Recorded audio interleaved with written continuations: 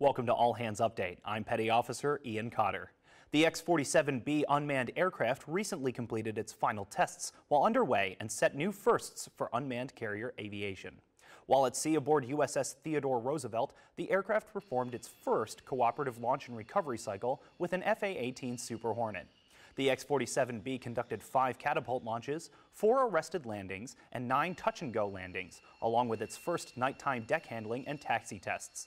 A test team collected data of the aircraft's performance to help researchers better understand and develop future unmanned flight operations. The Navy will continue to perform shore-based testing of the aircraft at its home base at Naval Air Station Patuxent River. For more information, visit the Naval Air Systems Command website.